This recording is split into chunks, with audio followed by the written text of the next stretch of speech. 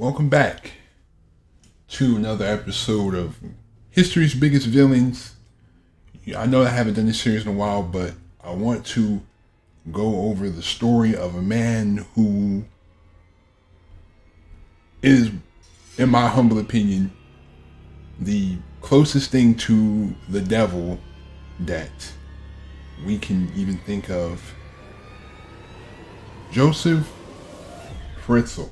Josef Fritzl was born in Austria in 1935 to a mother who mother was terrible. She would repeatedly beat him.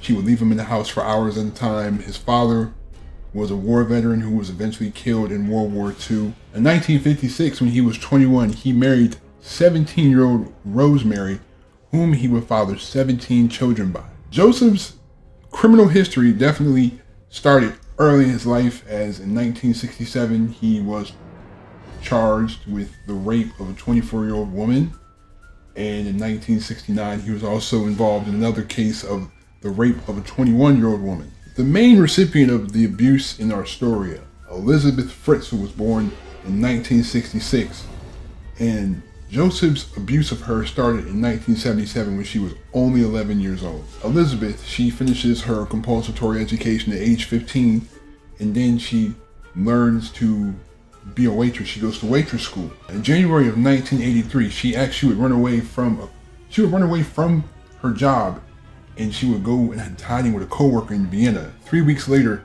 she was actually found by the police and returned back home. But little did she know, while she was running away, her father was building the dungeon that she would spend the next 2+ decades in, unbeknownst to her family, right underneath the nose of her own mother. The fateful day, August 28th, 1984, when Elizabeth Fritzl disappeared. It all started when Elizabeth was supposed to help Josef carry a door down in the basement. So basically, she put the door frame, she lined up the door to the door frame, and while she was doing that, Josef took an ether soaked towel, put up against her face, and she was unconscious, and threw her into, and chained her up. He chained her up to a pipe in the dungeon that he had built. He had spent all this time building, and the reason he was even able to build this, because he got a permit, and he told people that it was going to be an atomic bomb shelter, because you have to think, this is the 60s, this is Cold War times. Everyone's heightened up because they think it's a lot of nuclear tension between America and Russia, and it's a lot of nuclear tension. So it wouldn't raise suspicion to build an atomic bomb shelter in your backyard. It wouldn't raise any suspicion. So then after, on August 28th, obviously the police investigation ensues because Elizabeth is reported missing. Josef makes Rosemary, his wife, file a missing persons report, but he secretly goes down into the basement to make Elizabeth write her own letters talking about how she's ran away from home and she joined a cult, a religious cult, and that basically gave way to the investigation being closed after a year. And this starts the long, hard, terrible chain of abuse over the next almost quarter of a century. It is said that Josef sexually assaulted Elizabeth about 3,000 times in the 24 years that he kept her in the dungeon. So basically, he would starve her out. He would go down in the basement, give her food. He would rape her, and then he would go upstairs like nothing happened. Unbeknownst to the family that was already upstairs. Nobody knew. They thought Elizabeth was missing. Nobody knew. And then in 1989,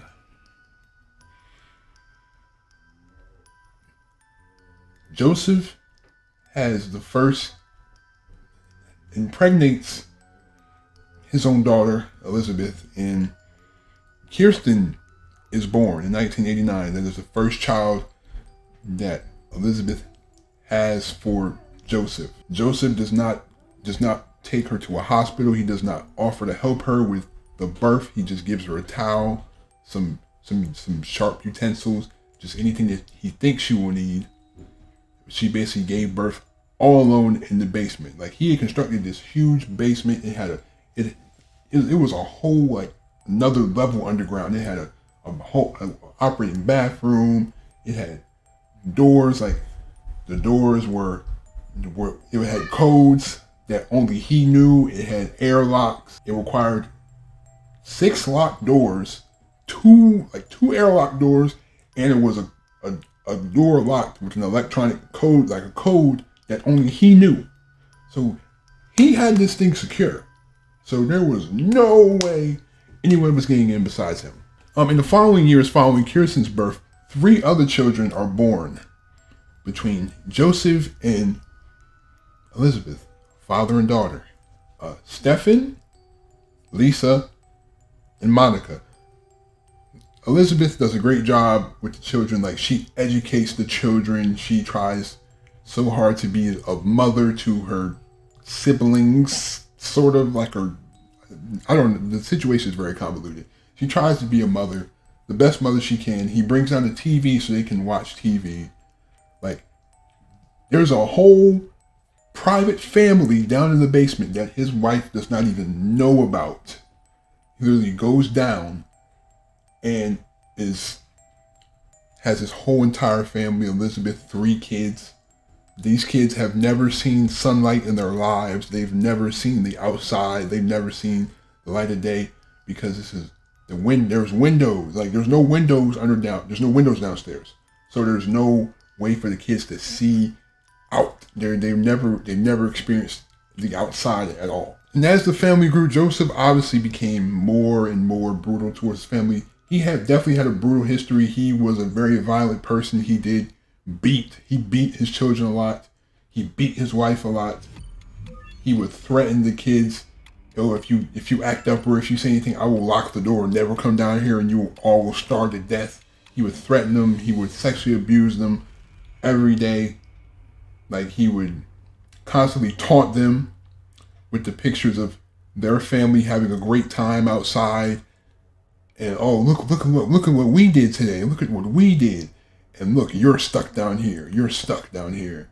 You can't do anything. This part probably was one of the most heartbreaking things I've ever seen when I did this story. In 1996, Joseph rapes Elizabeth again, and she becomes pregnant with twins, Michael and Alexander. Unfortunately, Michael does not make it. He passes away like almost as soon as he's born due to respiratory failure, which he could have gone to the hospital and it could have easily been solved, but Joseph refused to take the baby to the hospital. So in the act that I can only equate to just pure evil, he takes the dead baby and cremates the baby. He cremates the dead baby. So now we have a murderous, incestuous, just psychopath that has just... However, over the years, of course, she continued to have more children, and you gotta think, this is a woman with 6, 7 children in a basement. The basement is getting too small. So Joseph developed an elaborate scheme in order to be able to reduce the size of the family that's down there, but still keep them captive.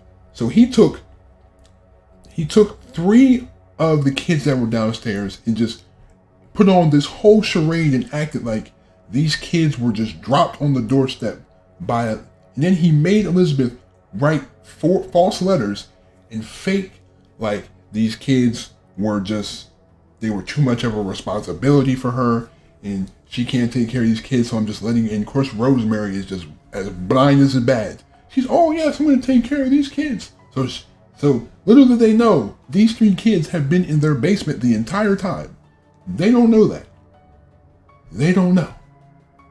Again, I can only imagine how heartbreaking this is for Elizabeth. She's literally been stuck for her whole adult life.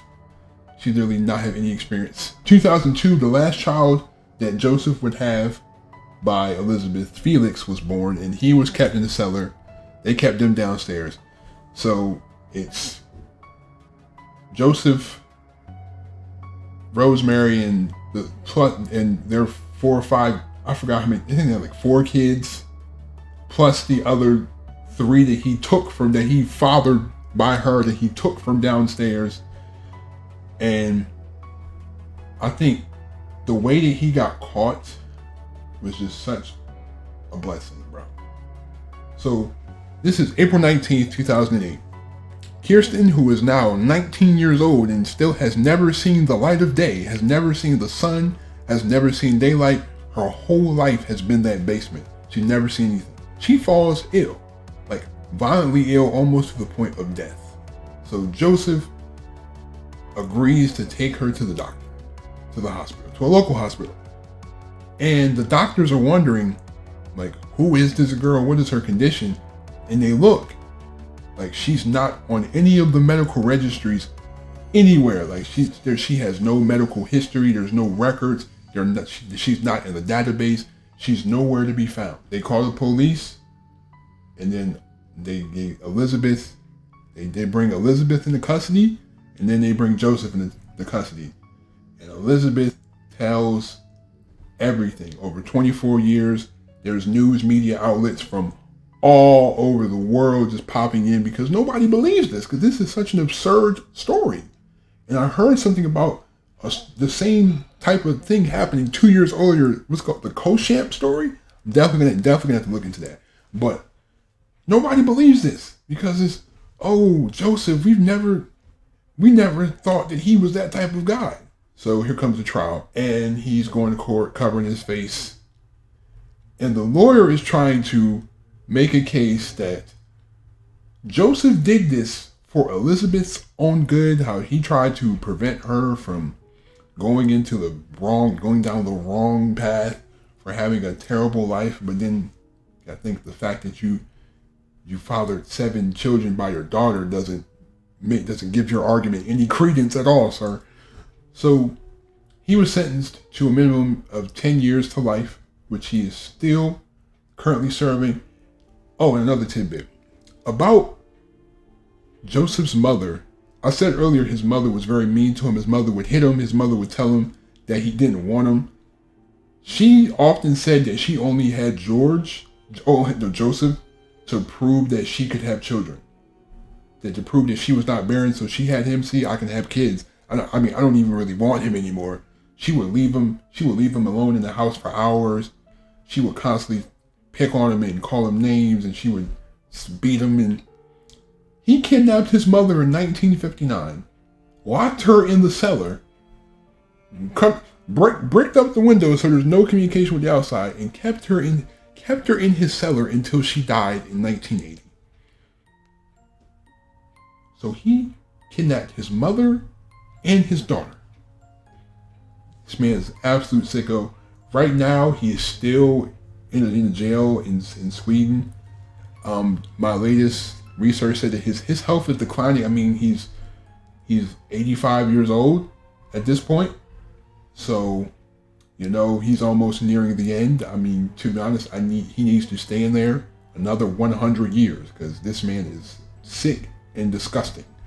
Elizabeth and all the other kids are actually in a secret location in Austria. So they've obviously chosen not to have any media coverage. Like they've been offered a chance to change their names.